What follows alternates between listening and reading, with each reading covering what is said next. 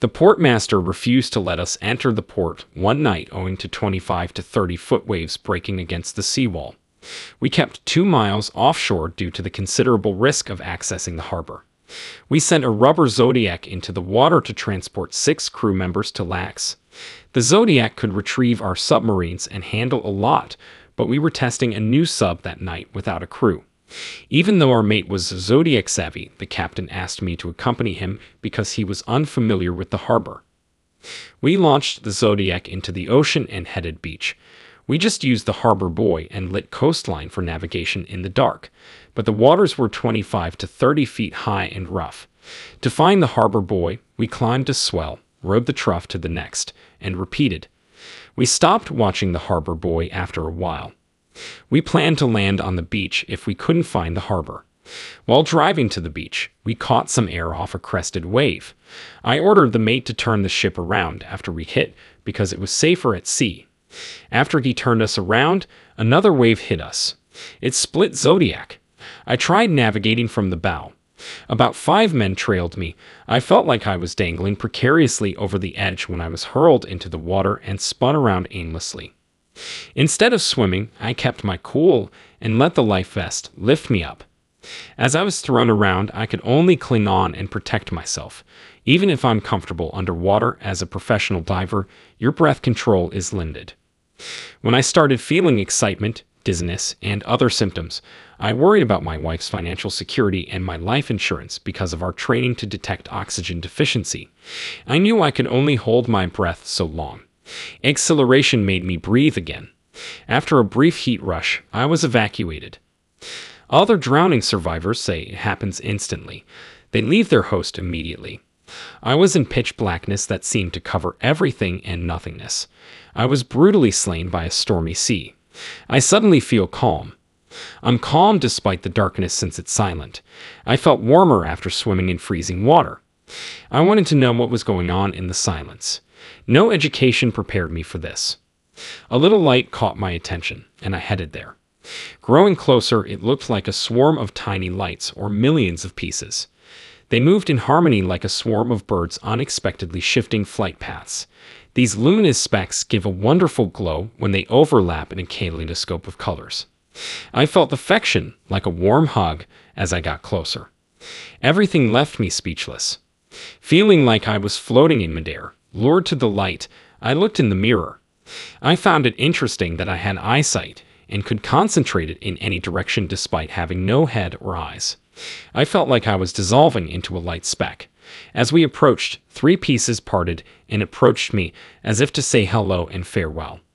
I was astonished and humbled by these 3 welcoming me home. I was shuffled between dysfunctional families. Despite her best efforts, my biological mother's connections were terrible. Feeling like I belonged to a spiritual family was deeply meaningful.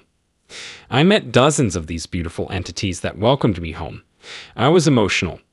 Our unsaid agreement allowed us to communicate. As we plummeted into the light, I realized we were entering a spherical realm. We replayed my life in this huge bubble.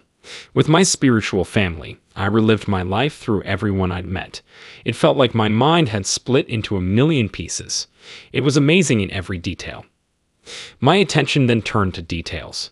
The life evaluation showed me that not everything I was proud of, like becoming the chief engineer of a research vessel in my mid-20s, was essential.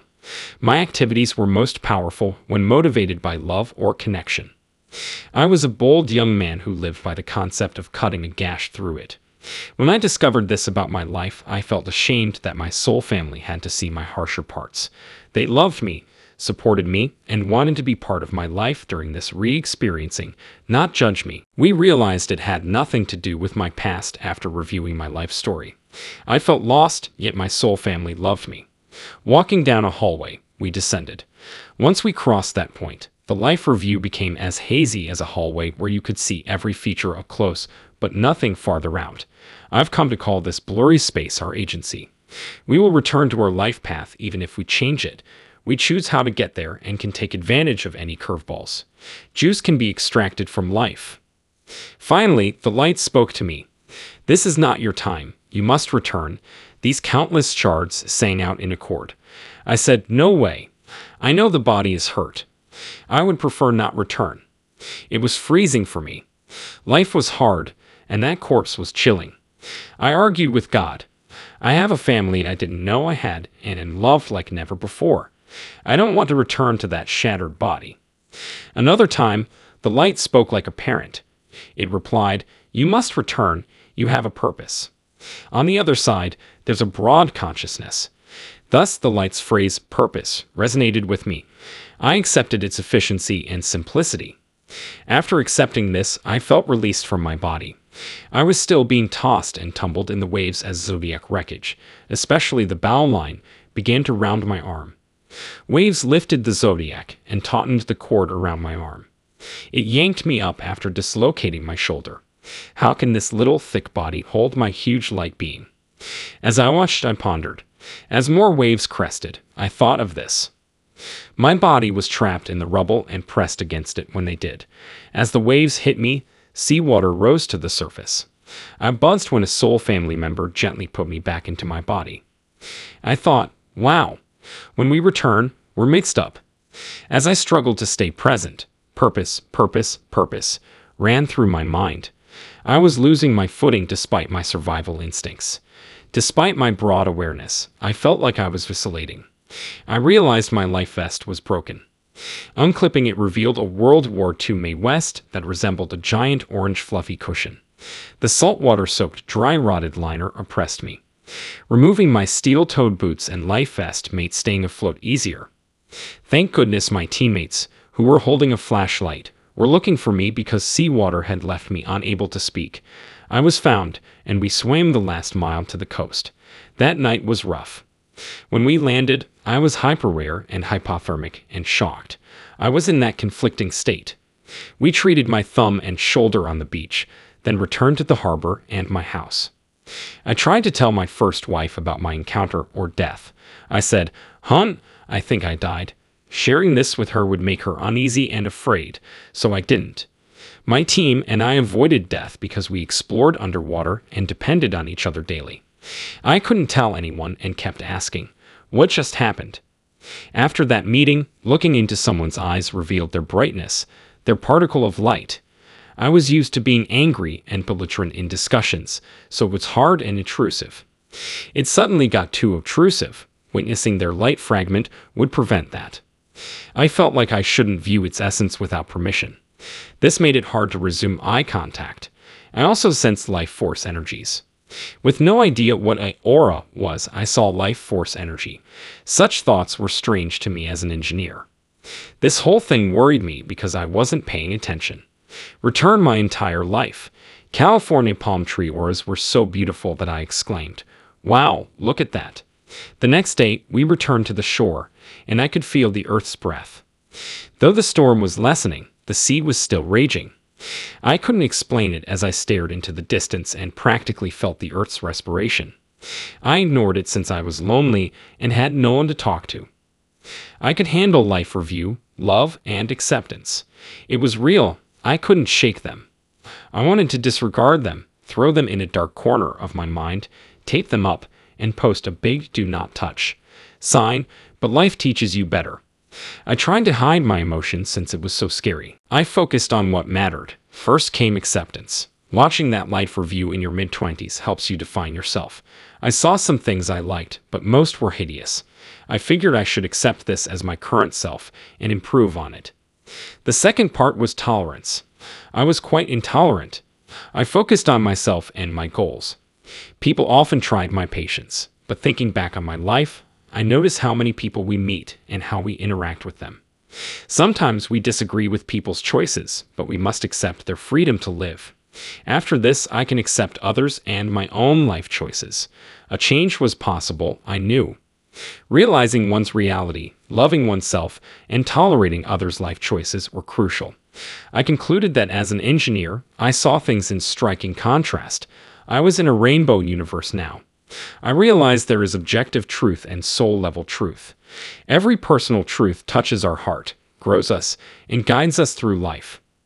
I survived 11 years on acceptance, tolerance, and honesty. This wasn't shared at the time.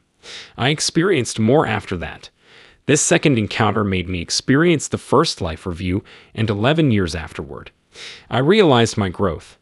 Before adopting truth, tolerance, and acceptance, I didn't think I'd changed much. My second interaction underlined my need to apply my new understanding. I had changed. I had to accept that my soul family is attempting to attract my attention. One benefit of the initial encounter was receiving knowings or information without a clear source. Like a good engineer, I tested it for accuracy and reliability, and it passed. Over 11 years, I learned to trust my instincts.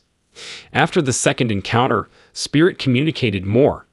I heard, saw, and saw visions with astounding knowings.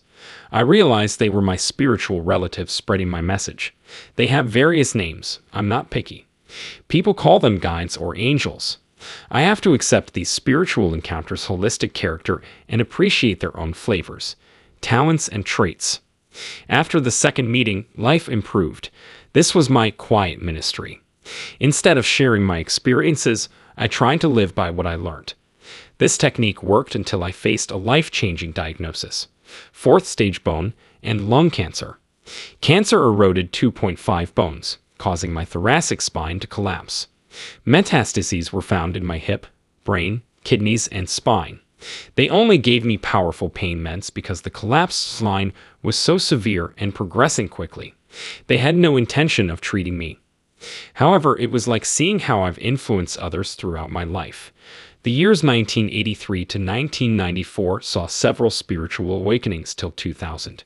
This event strengthened my spiritual mission, allowing me to become my dream self. I was able to treat myself and share my findings with others, balancing holistic and conventional methods. My calling is fulfilled, and I may follow it. Thanks for watching my video from today. Follow the directions in the description to create a successful YouTube channel like this one. Look forward to your appearance in the next issue.